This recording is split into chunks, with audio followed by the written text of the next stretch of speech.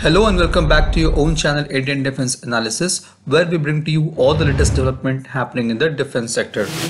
In our last video, we have discussed about LCA Mark-2 and how Indian government is betting more on the fighter jet to fulfill the requirements of Indian Air Force and target the export market. This paradigm shift of government's policy is historic and very important. India, which has always looked outwards to fulfill its own requirement, is now looking to export the aircrafts.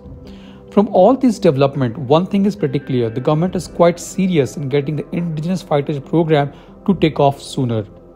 Now, we have also discussed about AMCA program briefly in our last video, but in this video we are going to discuss in detail about few new updates and the upcoming challenges for the AMCA program. To begin with, let's talk about the funding.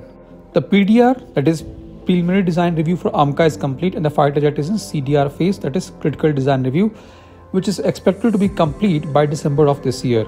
As per latest update from India Today, the funding of AMCA is going to come by December this year. There were multiple reports confirming the same when LCA Mark-2 funding of Rs 9,000 crore was approved. Now, if we look at the funding of AMCA program, it began with funding of Rs 10 crores in 2007, followed by 90 crores in 2009 and Rs 447 crores in 2019, and now the requirement is Rs 15,000 crore. ADA has planned to develop, test and certify 5 prototypes of AMCA under this funding. Once the funding is approved, the development of AMCA will gain the momentum similar to LCA Mark-2 program. However, the development of AMCA is going to be more challenging than LCA Mark-2. The major challenges with AMCA program is its engine. As you all know that the AMCA Mark-1, LCA Mark-2 and 10PA fighter jets are going to be powered by General Electric's F414 engines. The 2 squadrons of AMCA Mark-1 will be powered by F414 INS-6 turbofan engines capable of generating maximum thrust of 97.9 kN with afterburner. However, it will not be sufficient to provide the fighter jet supercruise ability, that is, cruise at supersonic speed without the use of afterburner. The next 5 squadrons of AMCA Mark-2 are planned to be powered by an indigenous engine which can generate a dry thrust of close to 85 kN and a weight thrust from 110 or 120 or 125 kN or more.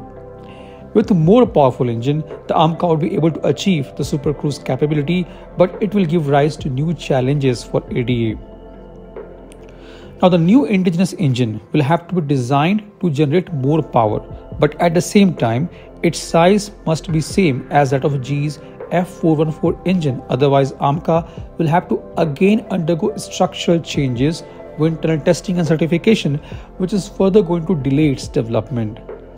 While India is still lagging behind in development of low bypass turbofan engine, developing a more powerful and compact size engine is going to be a big challenge for DRDO.